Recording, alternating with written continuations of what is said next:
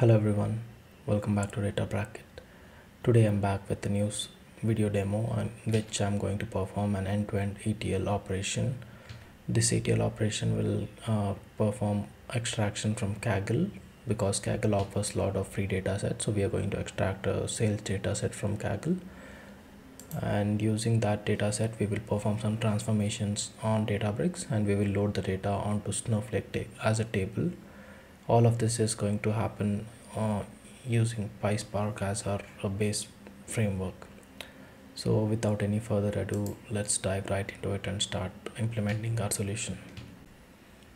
So here we are in the notebook. So this notebook initially installs our required packages. One is Kaggle and another is Snowflake connector for Python.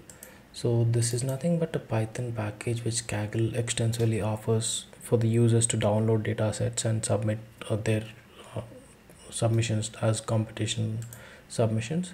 So this is a public API and you can install it, and this is a documentation. I'm going to paste this in the description. You guys can check it out.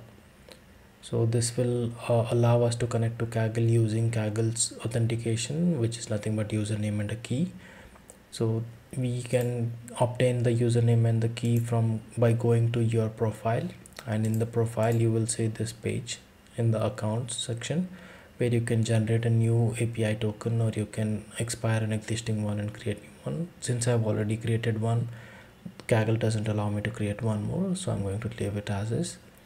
So we have to place this file called kaggle.json in Databricks.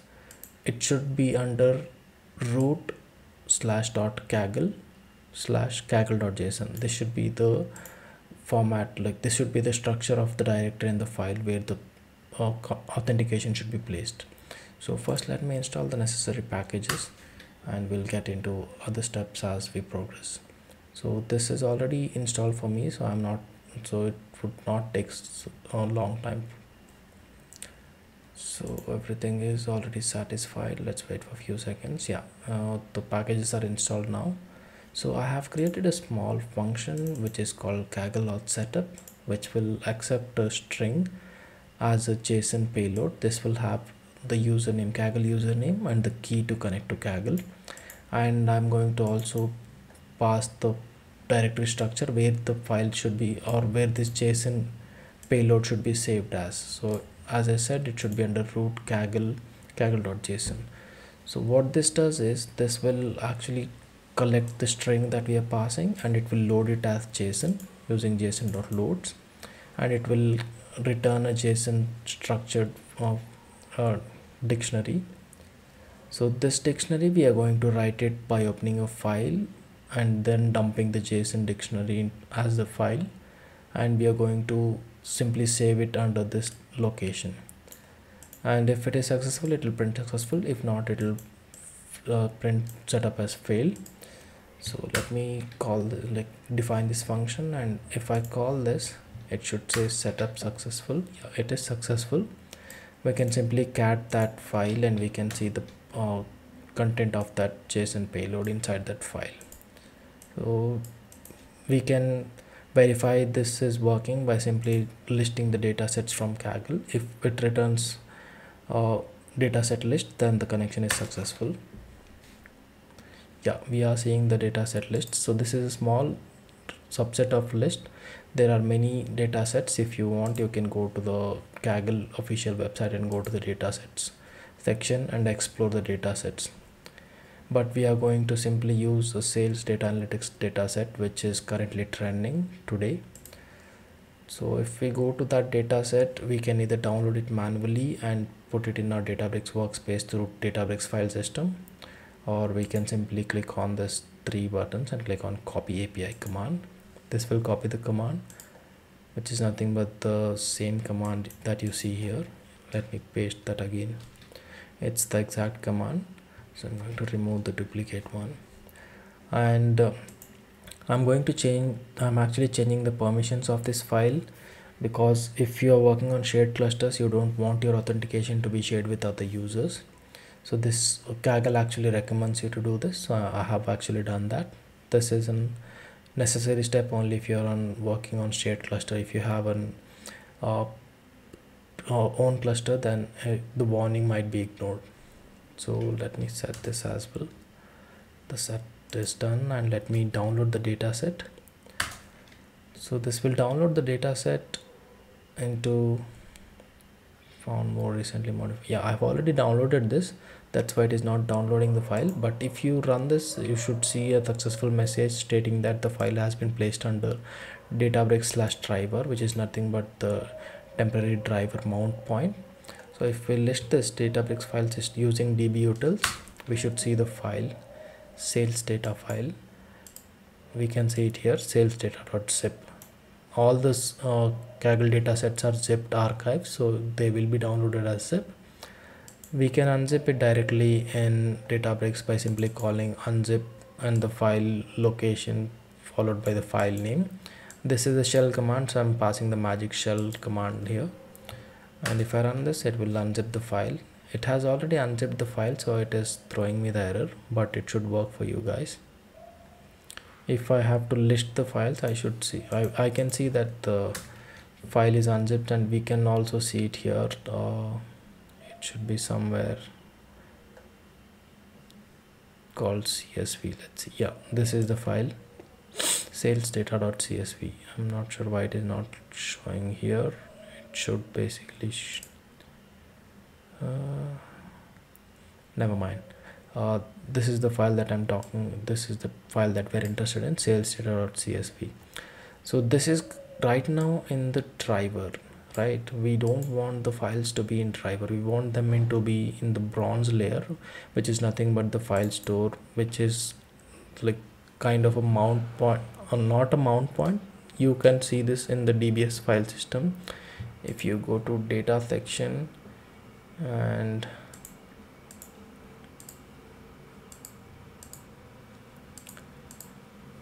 okay, let's come back to this. So I'm moving the file from the driver to file store. So this will simply move the sales.csv file from database/driver to dbfs file store, and the recursive should be true so that it will move all the files if there are multiple files. And it said true, that means the file has been moved. So let's list the Databricks file system file store, and we can see that the sales data.csv file is listed here, and this is somewhat 20 MB or so. So let's read the file using Spark simply by calling spark.read.csv and passing the file path followed by the header truth. This makes sure that the CSV file have its header, the column names are listed correctly. So this will read the CSV file into a data frame. If we display the data frame, then we should see the contents of all the data. So this have around 2, 4, 6, 8, 10, 11 columns or more, I guess. Yeah, 11 columns, and there are many rows. If we count, we'll get the count of how many rows are there in this data frame. So it has around 1,85,000 rows. If you feel that you're working on bigger files, you can simply do a partition. This is an extra step. This is not needed for this demo per se, and it is not in the scope of this demo as well, but I'm showing you guys how you can partition a data frame based on column names, because here we see that we have category column which have around 4 to 5 categories. If we want to partition this entire data frame, which is around 1,85,000 rows, into different data, like different files based on this categories column, we can simply perform this option saying that df.write this data frame into multiple files. It should have the header, and you can specify the max records per file, like how many rows you want the file to hold that in that file. It can be 100, it can be 1,000, or it can be 10,000, because we have around 1,80,000, and we want it to be partitioned based on the column, which is nothing but our category column. And we can specify the mode, either overwrite, append, and we can pass which format it should be written in, either CSV or Parquet or other file formats of your choice, like ORC or something, and simply pass the file location where you want those partitions to be saved, and this will save those partitions in that specified directory or file system. This would take some time because the partition is like a heavy operation, which is nothing but an expensive operation because shuffling happens in partitions. So this would take around 1 or 2 minutes. Let's wait for the job to complete. Since this is a small data set, the job shouldn't take long, but if you're working on bigger data sets, it is highly recommended not to partition the data when you're writing it. You can coalesce the data to merge the data frame, so you can simply do your transformation on the in memory and you can write them into lesser files, and not to partition when you're writing the files.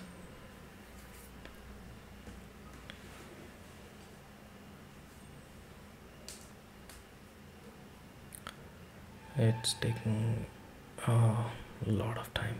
Okay, I believe it will be done now. All right, almost done. It took like 28 jobs and not 31 stages. Oh god, it's still running. If you guys want to see what is happening, you can always go to the Spark UI and you can go to the DAG and you can see what is happening in the DAG, like why it took so long, what happened, and you can see the SQL graph, and you can see the DAG. Yeah, it actually completed. And if we can simply list the files under sales partition, since we have placed that under sales partition folder, we can see that we have around 1 2 3 4 folders, which is nothing but the 4 categories that is those are part of that data frame. And again, this is simply an extra step that I wanted to show you guys on how partition will work. And we can simply read that partition and see that it is actually partition, and the column name will be gone from that partition. If we see, we have category column here.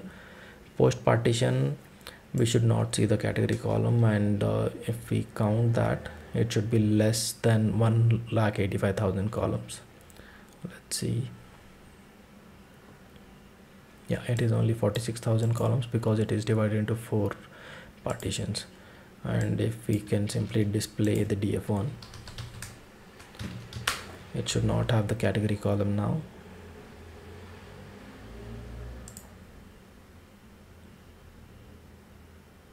Yeah, we don't have the category column. As you guys can see, it is gone because this entire data frame is partitioned based on that column, so that column will be relevant here.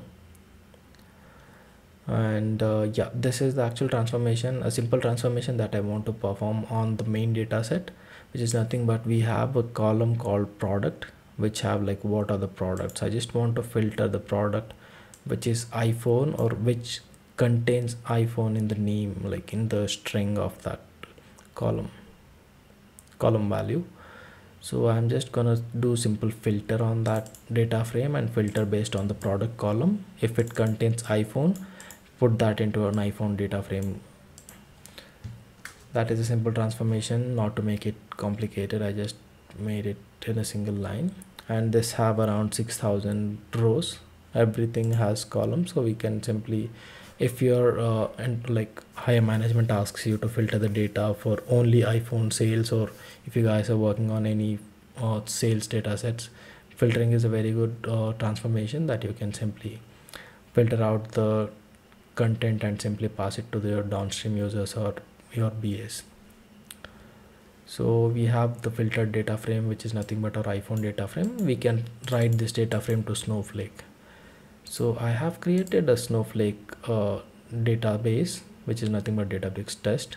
In that I have a Databricks schema.